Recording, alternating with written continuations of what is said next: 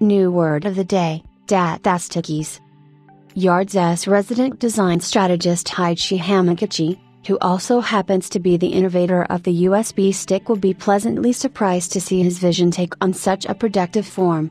Datastickies are the next generation of data portability. They are graphene-based flash drives that replace USB data drives.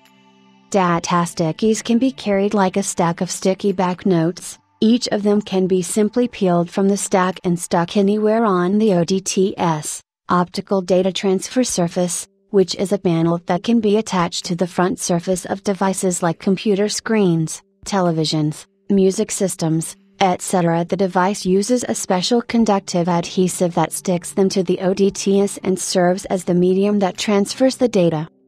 Specs.